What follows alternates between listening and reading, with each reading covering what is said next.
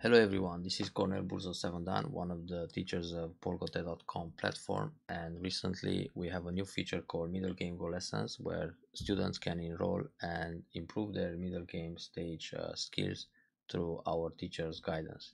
In this video I'd like to share with you a few concepts and ideas that you can consider during the middle game stage or Chuban, which in my opinion is the toughest part of a Go game.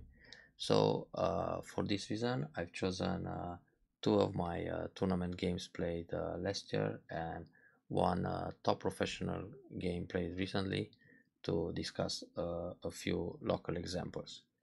So in this game, we have in this position we have a game against Alexander Dinerstein, one of the top European professionals, and it's White's turn. And of course, White is interested in building the right side or increasing, and playing a move like Q5 is quite urgent because it's threatening the cut at P3, and also it's going to develop the right side. But before playing that, I decided to invade the top to check my opponent's reaction. So this is a concept called Yozumiru, where you play a probe move and you see your opponent's reaction and then you continue accordingly.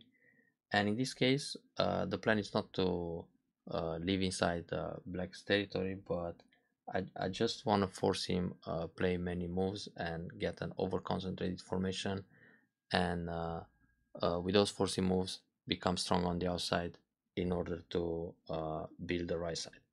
So let's see how Black reacted here. So he covers, he's trying to capture the stone, and then we make this exchange, which is center for White, and then White decides to use the idea of N17 bait. So what happens here, Black goes for the capture, but White is happy with all these outside forcing moves because Black is getting into a heavy formation. First of all, there's an empty triangle here, then one empty triangle here, and Black is still pushed around to capture the two stones. So all these moves were center for White. Black became Korigatachi or over concentrated, and now White can come back to develop the right side. Now here I decided to push and cover, but actually it's good enough to play a 3-space extension. Now before trying all this maneuver in order to set up the right side moyo, White can also consider to attack the top left corner at D18 or C14. So I wasn't sure which is the move to go for, and I thought it's better to decide later in the game. That's also an important concept to keep in mind. Don't ruin your options too early. Now during the game, Black tries to reduce the right side, and well, White is still kind of safe. And after this fight, the game became or proceeded quite peacefully, and White won by 10 points and a half. So I think one of the most critical moments of the game was the way to deal with the right side. And in general, in middle game, there are always positions where it's tough to decide what to do, whether to invade or attack or create a target and so on. So let's check the next position. This is a game played against Rovan Zeiss, one of the European former European champion, and I think I have to go back a few moves here.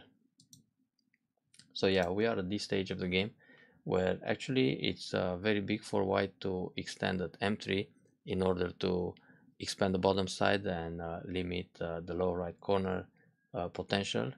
But in middle game, it's quite important to locate targets, and this means to check for weak groups and start chasing them in order to play actively and develop the position further on.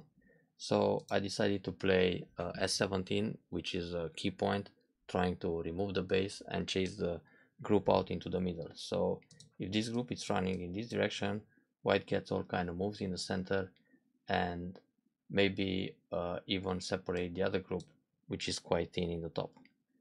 So my opponent found a pretty nice move to dodge in the top right. Well, first of all, black took the ko, then he played this attach. Now this is a very nice response. Instead of just connecting solid, which creates a heavy formation.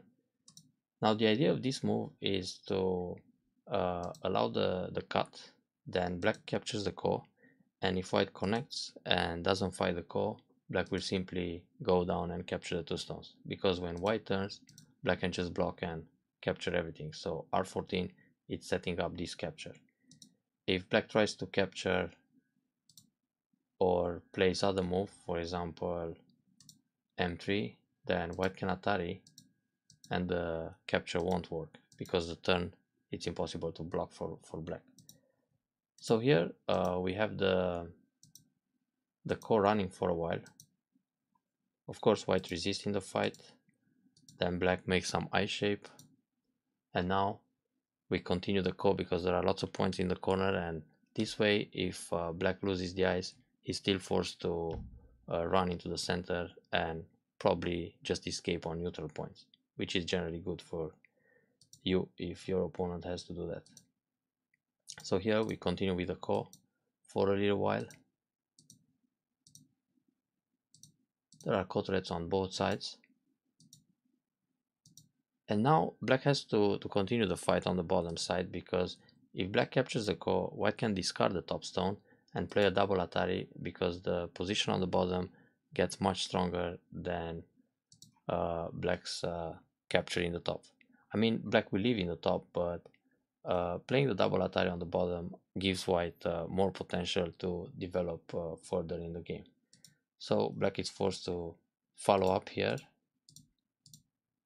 And again we have a sacrifice going on. And white is playing a Tesuji. White can also cut right away, because black's only option is to play Atari, then when go out, push, block, and we end up pretty much with the same position like in the game.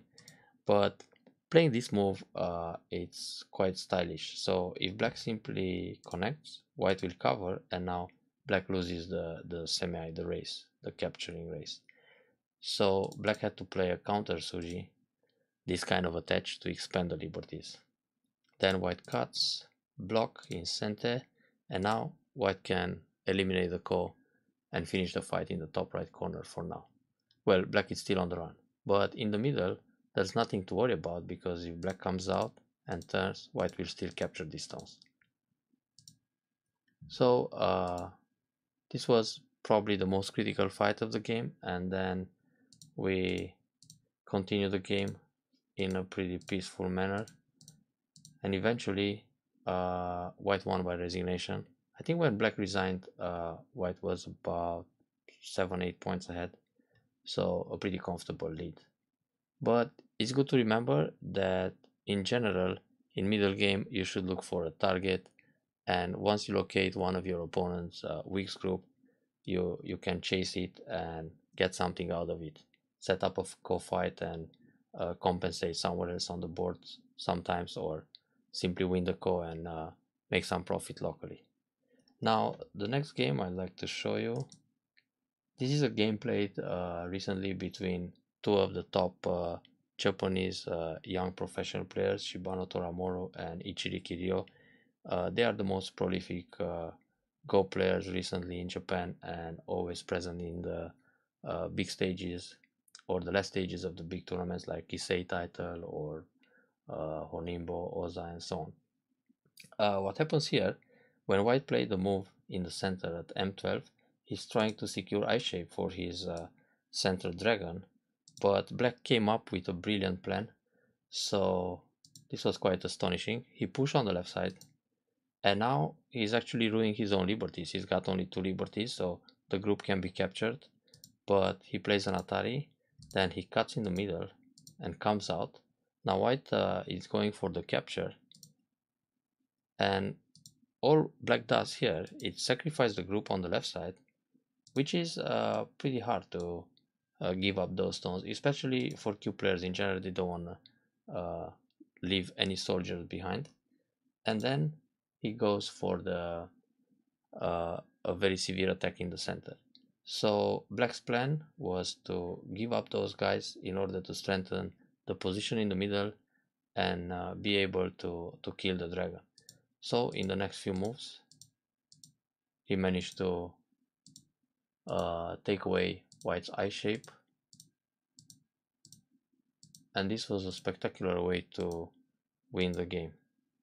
White tried hard to create a second eye, but so far he only got one in the center,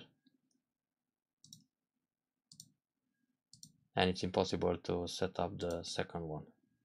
So at this stage, White resigned the game.